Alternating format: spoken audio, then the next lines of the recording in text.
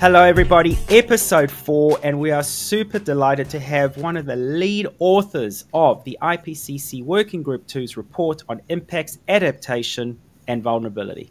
So today we sat down with Professor Gretta Pecl. She gave us a really thorough rundown of the latest findings in this report. Not all rosy, but lots of important stuff to cover.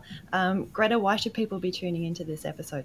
Yeah, thanks, Emma. It isn't all rosy, but there is a lot that we can and could and should be doing. Every fraction of a degree of warming that we avoid improves the outcome.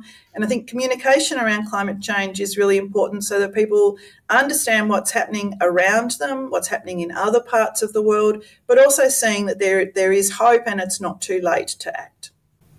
So there you have it. Head on over to our website or find us on your favourite podcast platform, and you will also find a copy of the summary for policymakers and Chapter 11, which is the Australasian context, uploaded on our website.